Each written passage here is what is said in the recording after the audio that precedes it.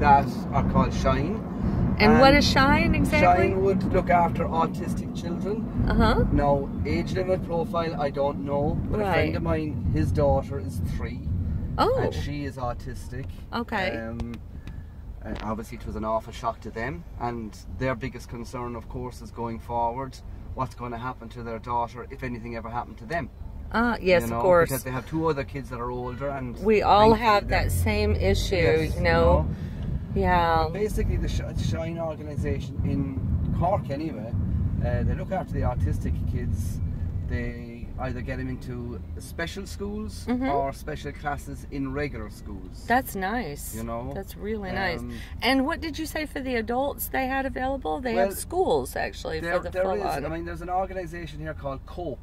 The COPE Foundation. Okay, right. And they have a unit. They have a big building actually up in Montanati. The COPE Foundation, and they would look after loads of the more mature students. Oh, right. You know, there are schools, they get collected on buses. Some of them would be kind of what you would call day students. Others would actually be in COPE on a full-time basis. Okay. Others would go there on respite.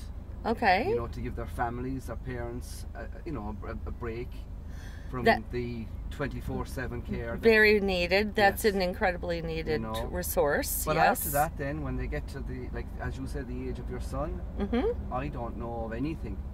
And that's not to say there's something there, but I'd be very surprised if there is. So in Ireland, you also need a lot more support for adults with autism. Yeah. Wow, I wonder if this is really a worldwide thing.